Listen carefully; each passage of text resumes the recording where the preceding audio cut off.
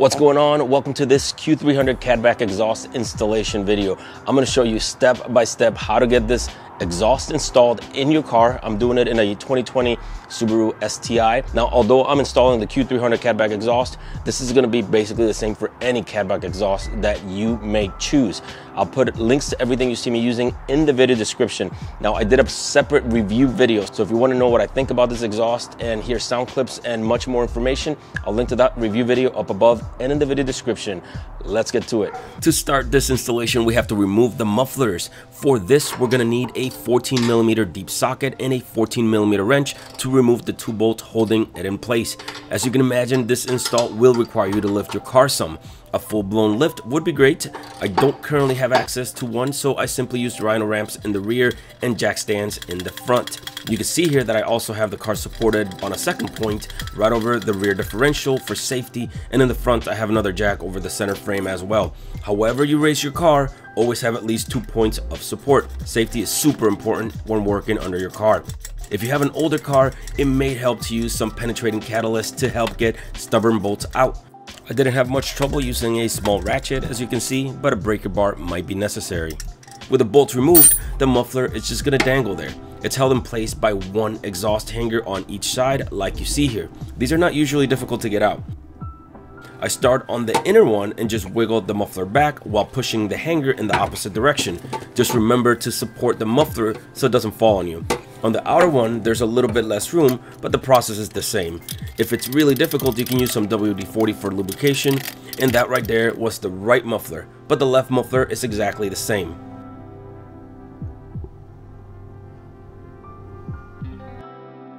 Now, the next step is removing the rear exhaust pipe, and for that, we have to go all the way to the middle of the car right here. We're going to need a 14mm wrench for the head of the bolt, and the nut is 12mm. To make this easier, spray the bolt with some penetrating catalyst and let it soak for at least 10 minutes or so. In my case here, the bolt was so rusted from the Buffalo winter and the road salt that comes with it that it broke in half almost right away. The same thing happened to the other bolt. Thankfully, we will not be reusing them. Before taking these off, make sure you put something underneath the rear pipe in case the bolts snap like mine did, so that the rear pipe doesn't slam down like this.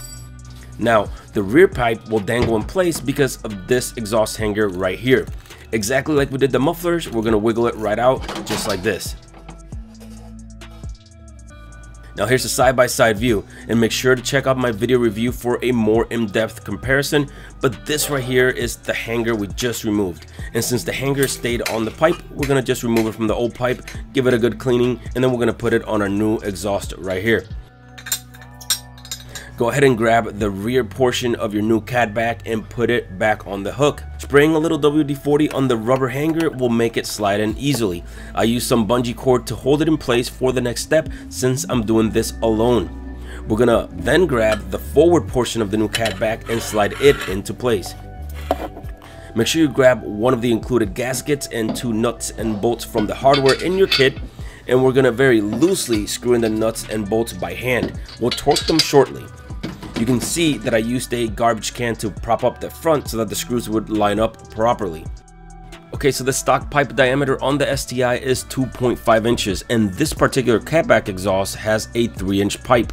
You may have decided to just install the Catback first for a change in exhaust notes and then upgrade the downpipe in the future as a power increasing modification, which is perfectly feasible and exactly what I did. If you're just installing the Catback and not also replacing the rest of the exhaust, then you have to get one of these adapters or you will likely develop exhaust leaks. As always, I have links in the video description for this to make it easier for you guys. You're going to see why we need this in a second, but it is assembled just like this. And this right here is where that adapter is going to go. I have some rust around here that I want to get rid of. I can do that easily with a large brush. Everyone's exhaust will be different based on the age of the car and where you live. Now, if your car is older or really rusted out down here, you might consider getting a new donut gasket. You can see here mine is in good shape, so I'm reusing it, but they are pretty cheap. With it out, I can do a more thorough job of removing the surface rust here, and then when I'm done, I can simply put the donut gasket back. Now I'm using the hardware on the adapter kit that I just showed you. First, put the bolts in, and then the thick adapter that fits nicely against the donut gasket. and then the second gasket included in the adapter kit. Loosely secure everything in place with the 2 nuts. Again, we'll do this by hand, and then we'll torque it in a second. Okay, so now grab one of the mufflers and first hang it on the outer hook. WD-40 will make this very easy. When done, put the hanger on the inside hook and just slide it in place. This should be very easy, and the muffler's just gonna dangle there again. The other side is exactly the same. And just like we did the rear pipe, we're gonna grab a metal gasket from the kit and 2 bolts and nuts, and we're gonna loosely install it by hand. The reason we're not torquing anything down yet is because we wanna make sure that the mufflers are lined upright and that the tips look good on the back of the car. So now it's time to torque everything down. The adapter kit doesn't have a torque specification given, but keep in mind that the stock bolt that goes here is only torqued down to 13.3 foot-pounds of torque, which isn't all that much, and these are pretty thin bolts. So use your best judgment, and if you see this part right here starting to bend at all, you definitely tighten too much. You can see here there will be a small gap left, and this is fine because remember that the donut gasket is what's doing all of the sealing here. Resist the temptation of adding anything right here to bridge that gap because you might end up with an exhaust leak. Now, the rest of the bolts are in place, but they're not torqued down yet. This is the time to step back and make sure your exhaust tips are aligned properly. It's common for them not to be. Simply rotate them and move the muffler around as needed from outside of the car until they are perfect. You can always loosen the bolts back up in the future and adjust if needed, but you can save yourself the trouble by ensuring your exhaust tips look good before fully torquing down your new exhaust. When they are aligned right, we're going to tighten these, being careful not to shift them at all since that will throw off the alignment of the tips.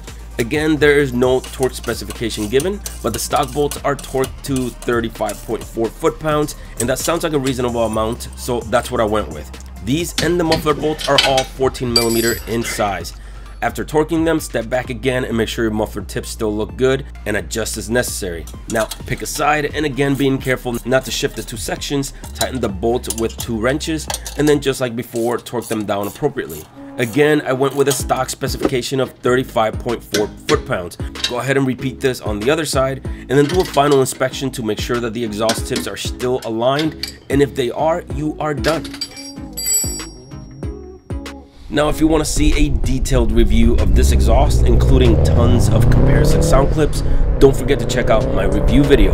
I unbox it, show you specific differences between the stock exhaust and the Q300, and go over exactly why I chose this exhaust versus the others. So make sure to check it out, and if you know anyone who could use this information, make sure you share this video. Thanks so much for watching. I hope that I was detailed enough to allow you to do this at home yourself easily. If you liked the video, if you got something out of it, I would appreciate a like. Consider subscribing if you haven't subscribed yet to this channel. And let me know in the comment section what you think. Thank you so much. I'll see you next video. Take care.